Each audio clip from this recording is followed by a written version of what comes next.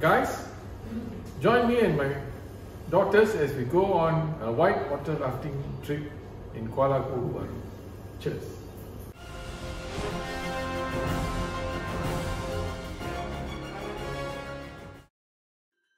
Kuala Kubu Bharu is located 1 hour's drive away from Kuala Lumpur, and it is the site of a famous whitewater rafting spot.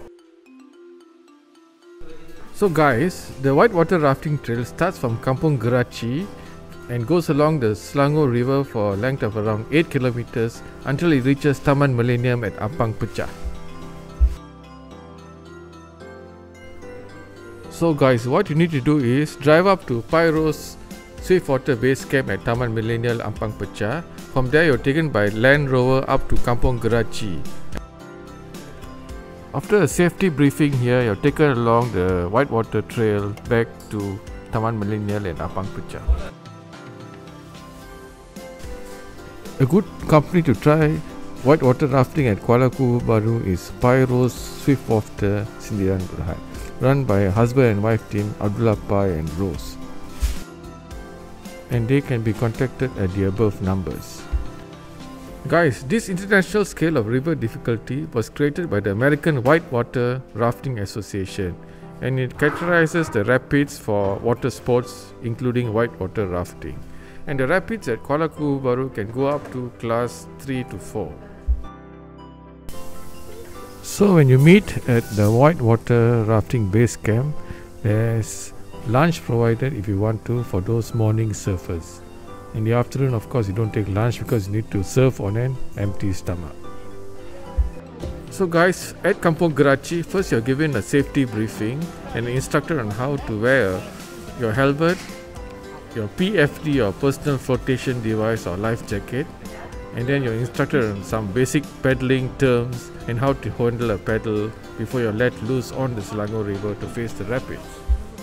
So guys, you can see here the co-founder of Pyro Swiftwater Rafting, Mr. Abdullah Pai, is giving his safety briefing, instructing us before we go on our trail. One stop at the Aden waterfall because I want to read the afternoon run. In the morning. So that's me, Jack, and Amy heading off on our first rapid shoot off. So after 15 minutes of sailing, you come to the first major rapid. It's called the First Canyon. It's a category 3 to 4 rapid. That's us going through this rapid now.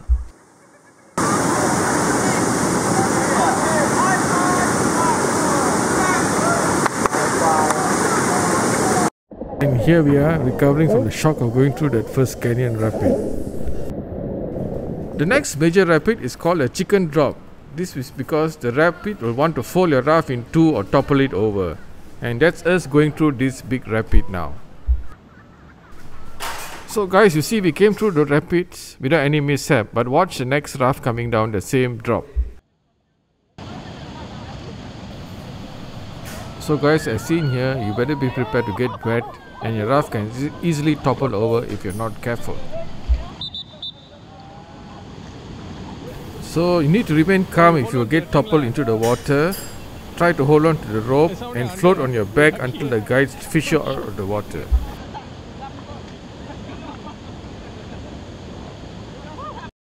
This was the site of the first waterfall we stopped at for a breather. Nice sound of water rushing down the stones.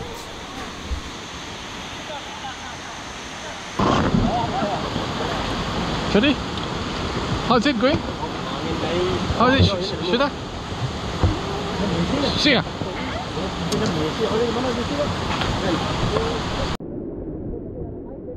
Now this was the site of the second waterfall we stopped at.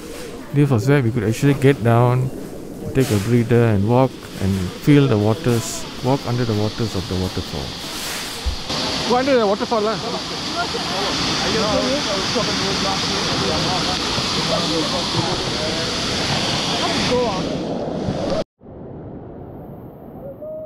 Well, at this waterfall they had some light snacks for us, which included some fruits, cold water, some chocolates and some biscuits. You can see here Anne, Amy and Jack really enjoyed sitting on the rocks while the water gushed through them. It was very refreshing. and they enjoyed it.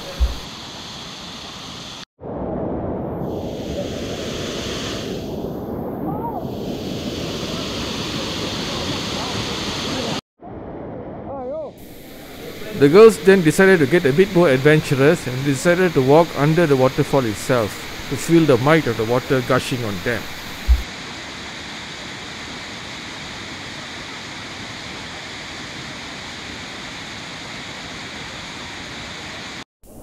So after that 15-minute breather, we were back on the river heading for more rapids.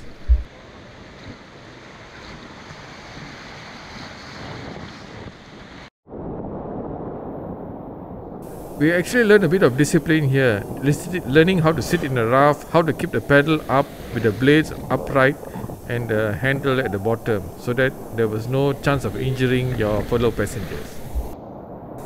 This was November during the rainy season, and as such, the water levels were very high on the river and the rapids were all twice as fast as usual.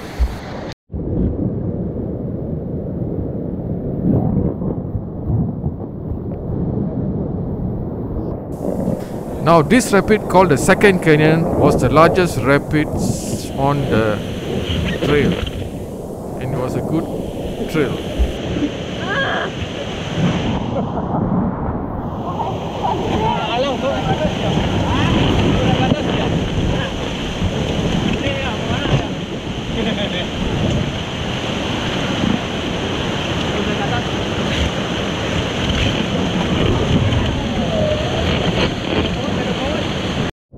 So you guys, you can see the next raft coming after us were more adventurous. The occupants were actually standing up while going down the rapids. Hey, brave.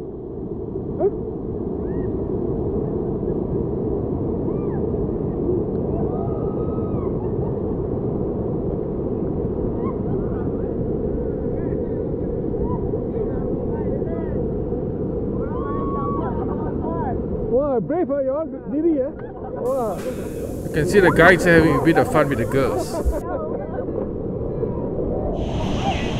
The last part of the trail is called the Last Rapid or the Lazy River, where you can actually float down the waters towards your destination.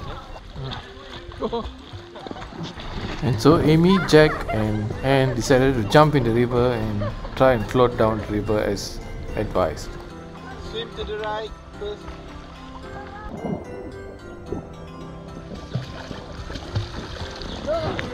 Okay girls, camera. Look here. Shake.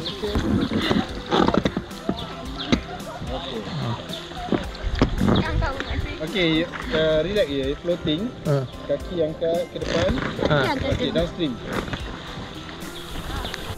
So what you need to do if you want to float is you can either float on your tummy or on your back, but make sure do not catch hold of any roots or branches or rocks, because then you can have injuries.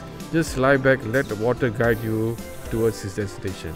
The guides were there to keep an eye to make sure no untoward incidents happen. Finally, Jack decided to take a picture with Abdullah Pai, the friendly co-owner of Pyro's. Okay, cheers. Guys, I hope you enjoyed that very exciting trip sailing down the Selangor River on a whitewater raft. Cheers.